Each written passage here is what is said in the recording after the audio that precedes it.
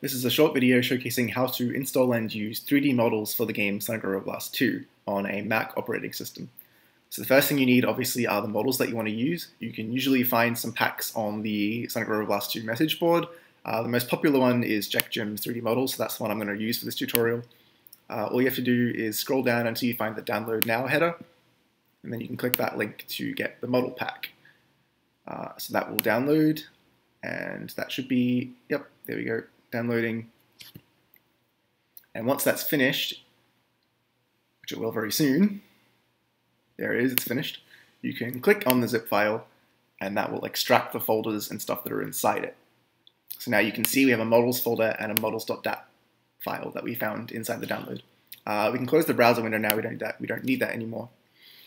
What you want to do with this folder and this file is you want to drag it into your SRB2 folder.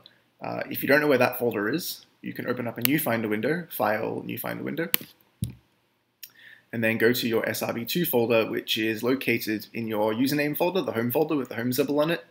And then there should be a folder inside that with the SRB2 name. If you can't find that, what you can also do is you can go to Go, and then go to Folder, and then type tilde, which is the little squiggly thing at the top left of your keyboard, and then /SRB2, and then press Enter. And that will take you to the same folder. So now what you need to do is you need to drag the models folder into your SRB2 folder, as well as models.dat into your SRB2 folder. And now you're basically all set up. But you'll notice if you launch the game right now, the models will not load. And that is because the game by default launches in the software renderer, which cannot display models currently. So what you need to do is you need to load the game in the OpenGL renderer. And the way that you do that is you go to Applications, and then Utilities, and then there should be an application in Utilities called Terminal. So open up Terminal. It should look something like this. I'm going to zoom in a bit so you can see a bit better. And then what you need to do is you need to type open and then space, and then go back to Applications folder and find Sonic Robo Blast 2, which should be here. If you didn't install Sonic Robo Blast 2 to your Applications folder, find wherever you installed it to. But you should have installed it to your Applications folder.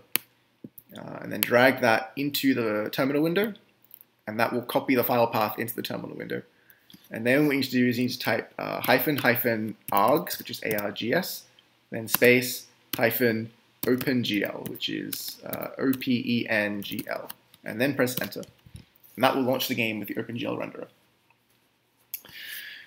So now you can go into the game, load a new save, whatever you want to do, and you should see the models. If you don't want to see the models, or you don't see them, you can use a console command to toggle them. The command is gr_models. So then you can type on or off or whatever you want to do. So I'm going to type off to show them turning off, and then type in the same thing with on to turn them back on. Yeah, and that's basically it. If you're using Sonic Robo Blast 2 version 2.2.0, the models are kind of buggy.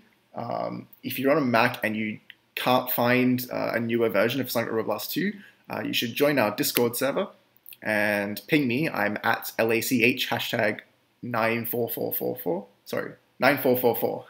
There's only 4 digits in the tag. Yeah, and I'll add you to this Mac users channel where we test the new builds out. And then once those are done, we'll make them public. But for now, they are not public. We are still testing them. Yep, so that's basically it. Thanks for watching. Hope you enjoy your models.